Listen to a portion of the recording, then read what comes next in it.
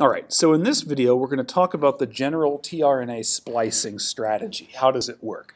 We're going to see that it's fairly complicated and it's actually going to require 5 different enzymes. These are the main enzymes involved. In order, they're going to be a tRNA endonuclease, cyclic phosphodiesterase, adenylate synthetase, an exon ligase, and a 2' phosphotransferase.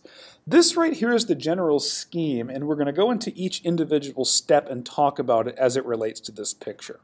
Alright, so the very first step, and by the way, this is our initial substrate up here. This is the tRNA, and let me explain this. When we look at the tRNA, remember how I said in the previous video, this was our intermediate. This is what we have after base modification, removal of the 5' leader sequence, removal of this, these 2 U's on the 3' end, addition of the acceptor CCA stem. This is our intermediate, what we have after all that, and base modification.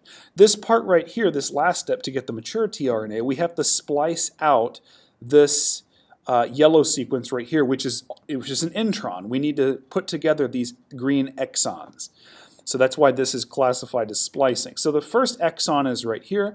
We have that intron sequence in the middle, and then exon 2.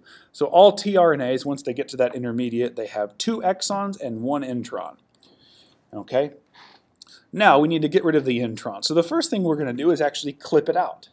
Alright, so the first step is going to be catalyzed by this tRNA endonuclease right here. Alright, so what it's going to do is basically 2 things.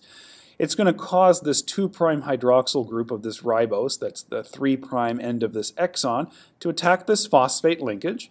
Now what does that do? It basically breaks off this intron. We also have exon 2 hydrolyzed off. Alright, so what do we have here if exon 2 is hydrolyzed off? Well, we have exon 2 with a 5' hydroxyl, okay?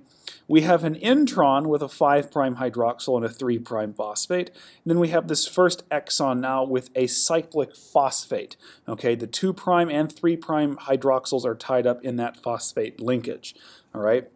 So that's what the endonuclease does. And right here you see the 2', 3' phosphate linkage. And also on the other exon we have a free 5' hydroxyl, you see that here. And then we have an intron with a 3' phosphate and a 5' hydroxyl. That's what you see here.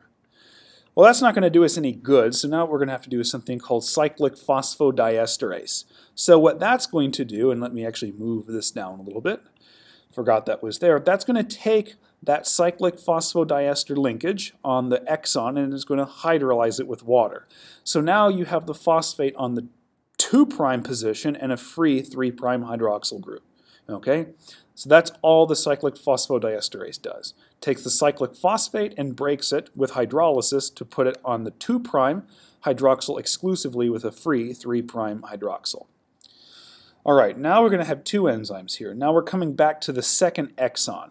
This enzyme is going to be called Adenylate Synthetase. What Adenylate Synthetase is going to do is it's first of all going to phosphorylate exon 2. Once this exon is phosphorylated, it's also going to attach an adenylate group onto that phosphate. So now instead of a phosphorylated 5' position, we have an adenosine diphosphate on the 5' position. Here's the first phosphate, here's the second, here's the adenosine. So we have an adenosine diphosphate on there. That makes this exon especially activated. So now what we're going to have is the ligase activity. The 3' hydroxyl group on exon 1 is going to attack that phosphate, the one closest to exon 2, and it's going to do a phosphoryl substitution with the loss of adenosine monophosphate, and that essentially ties together exon 1 and exon 2. That right there is the actual splicing together of the exons. Now we have a problem because now the 2' OH has a phosphate. We need to get rid of that. The way we do that is through an enzyme called 2' phosphotransferase. This is an unusual enzyme in the fact that it's going to use NAD, but not for any kind of electronic purposes. It's not going to be doing any redox. Alright, so here's the mechanism of 2' phosphotransferase, just to help you understand what it's doing. Up here, this top black solid line is exon 1, and down here the second one is exon 2. So at this point they've already been spliced together. And of course we have a phosphodiester linkage between exon 2 and the ribose ring of exon 1. Alright, and then we also have this phosphate still on the 2' OH, alright, or the 2' hydroxyl. Now the phosphate is initially going to attack the anomeric carbon of NAD. It's going to get rid of the nicotinamide. That's what NAD is used for. It's also an activated molecule, so phosphate can attack that loss of the leaving group, which is nicotinamide. Now that actually covalently links the phosphate right here to the remainder of the NAD ring.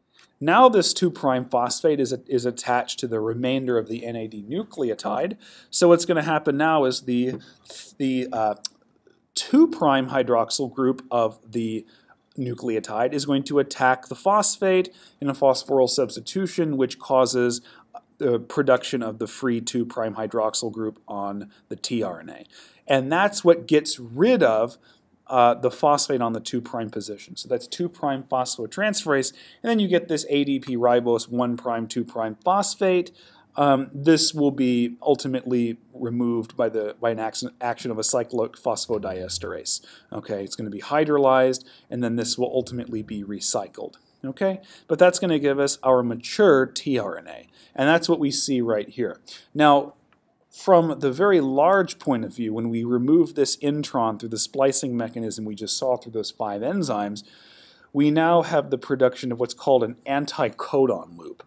The anticodon loop, as we said, is going to be what interacts with the codon of the mRNA and allows the codon to dictate which amino acid is brought to the ribosome. Because remember, each tRNA can only bring one amino acid, so they're very specific. All right? So we just got through that. We talked about these nitrogenous bases briefly, but now that we've at least seen some of them, we're going to go over the mechanisms of how you form some of these, okay? And then we'll actually get more or less into translation and so on and so forth, okay? So make sure to like this video and subscribe to the channel for future videos and notifications. Thank you.